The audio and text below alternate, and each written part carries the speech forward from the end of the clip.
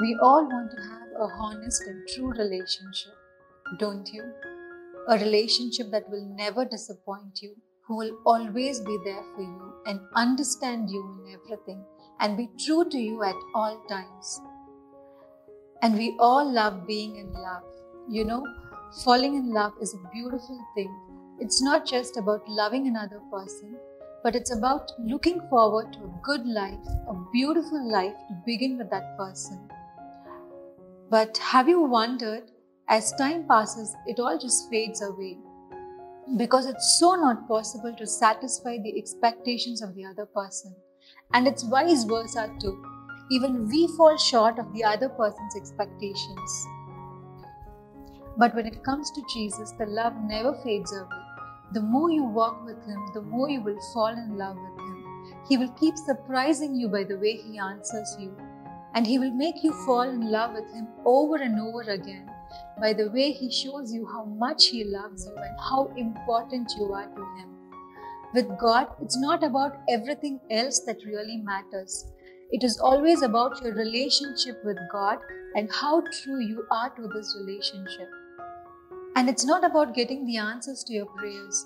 You know, you can pray 1,000 prayers and God can answer all those 1,000 prayers, and still that will not satisfy you. Because the next day you will have another need and you will go and sit and pray for that. So it is not your prayers or the answers you get for your prayers that really satisfy you. But it is in the realization of the one big truth that there is a God who cares so deeply about me that He is willing to give me the desires of my heart.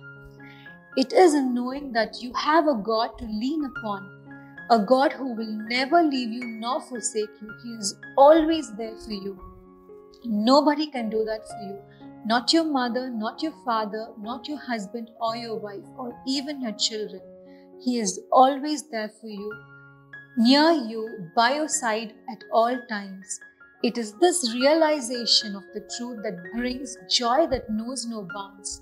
And it is not the answers that you receive for your prayers, like the new house or the job or the new car that you got, that will satisfy you truly.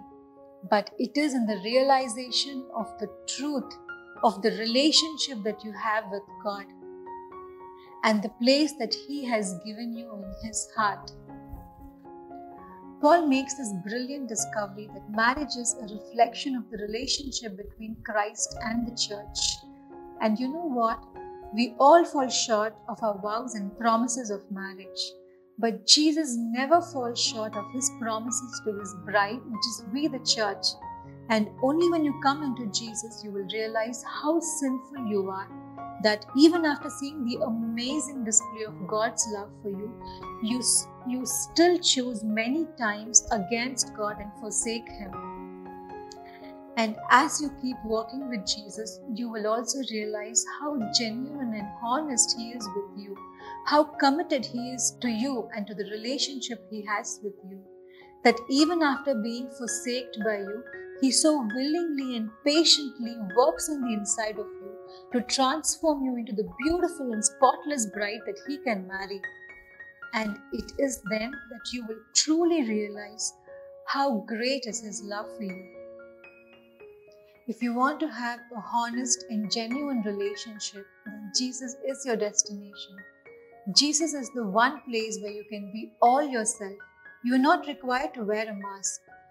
You can be completely yourself and never fear being judged. He is the one resort where you can rest and never feel violated or taken advantage of. And I can assure you that He will wow you every time by the way He loves you, by the way He responds to you, answers your prayers, strengthens you and equips you. Jesus truly is the greatest lover this world has ever seen.